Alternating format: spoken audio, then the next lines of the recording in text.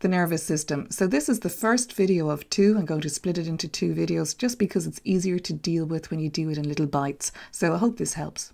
Your nervous system is all about how your body detects and responds to changes in its environment, so how it responds to external or internal stimuli.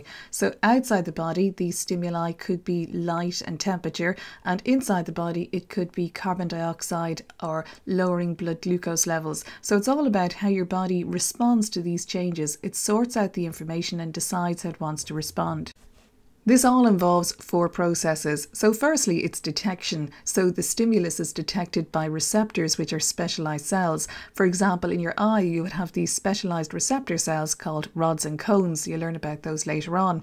Then the impulse, this detection generates an impulse, an electrical impulse, which is transmitted into the central nervous system. It goes mostly to the brain, to the thalamus, where it gets sorted out. And then finally, a response is instigated, and the response usually goes to your muscles or to some gland. So we're discussing how your body detects and responds to changes in its environment, these stimuli, and some common examples are light, sound, taste, touch, pressure, pain, temperature and smell. But not forgetting that many of the stimuli are internal, they're inside the body. And the reason why our body can detect these changes is because of receptors, specialized cells that can detect these changes, these stimuli. And we've got many organs in our body that are full of receptors. For example, our eyes that detect light, our ears that detect sound, our taste buds which detect taste, our skin, which is a huge sense organ with many receptors. It can detect pressure, pain, temperature, and as well as that, our nose, which has all of these receptors, chemical receptors that detect smell. Your nervous system is made up of your brain, the spinal cord and your nerves, and it's further subdivided into the central nervous system and the peripheral nervous system, and it's really important that you know both.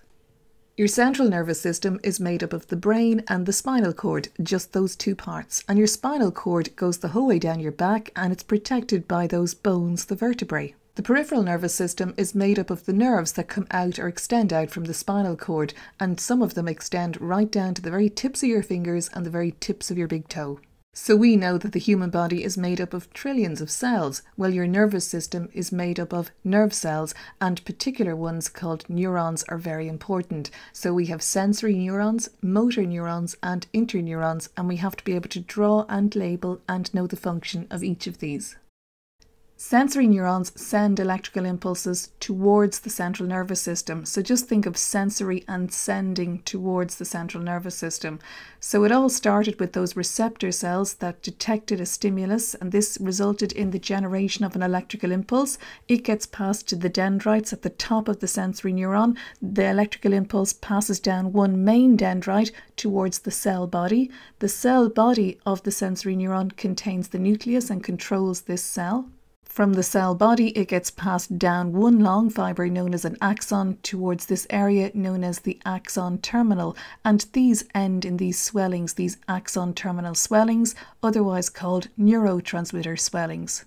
So that's a lot of content to take in. So the best way of tackling this is just to draw a sensory neuron, so you draw one, and label it, and we'll tell the story of what happens as we label it. So basically the receptor cells, for example in your skin or your eye, have detected some stimulus, an electrical impulse has been generated, and the first place it goes or gets passed to is this end of the sensory neuron, the dendrites. From here it passes along one main dendrite towards the cell body. The cell body is the part of the sensory neuron that contains the nucleus of this cell. It also contains the organelles, and it's also where these special chemicals, which you'll learn about in the next video, these neurotransmitter chemicals, are produced. So from the cell body then, the electrical impulse passes along another fibre known as the axon.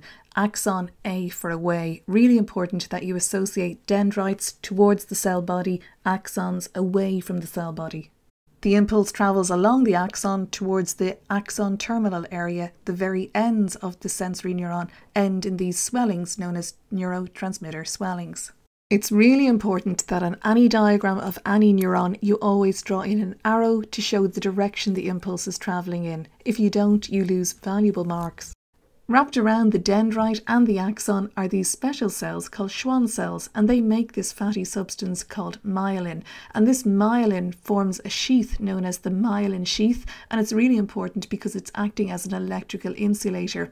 Gaps in the myelin sheath are known as the nodes of Ranvier, and they speed up the transmission of the impulse. So you should be able to draw and label the sensory neuron. Don't forget the arrow. Know that it's carrying those impulses towards the central nervous system. Know that there's one long dendrite towards the cell body, and then it's the axon away from the cell body.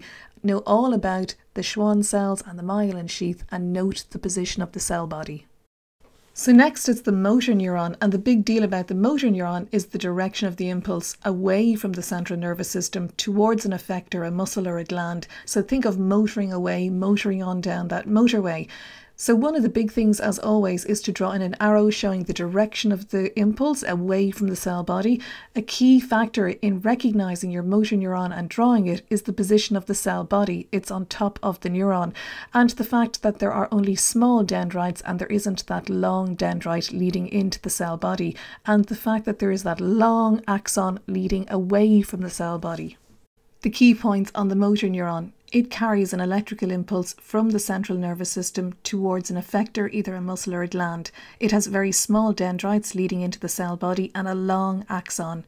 It has the myelin sheath produced by those Schwann cells, and the gaps between the myelin sheath are the nodes of Ranvier, and they're going to speed up the transmission of the impulse. And note the position of the cell body. It's on top of the neuron, and don't forget to draw your arrow going downwards from the cell body. The third type of neuron is the interneuron. It's found only in the central nervous system, so within the central nervous system it carries impulses, and it's generally transferring impulses from one neuron to the other. And just note that there's no myelin sheath. Make sure you know what receptors and effectors are. Receptors detect the changes or the stimulus, whereas effectors carry out the response. They're generally muscles or glands. Finally, just know what a nerve is. It's made up of many nerve fibres, bundles of axons. So that's the end of part 1 of the nervous system. Just make sure you can distinguish between the central nervous system and the peripheral nervous system, that you know neurons are nerve cells, that you know the difference between sensory, motor and interneurons, that you can draw and label each of those 3, and you can put the appropriate labels on in the correct way, and that you know the role of each of those labels when it's associated with a neuron, and know what a nerve is. Best of luck.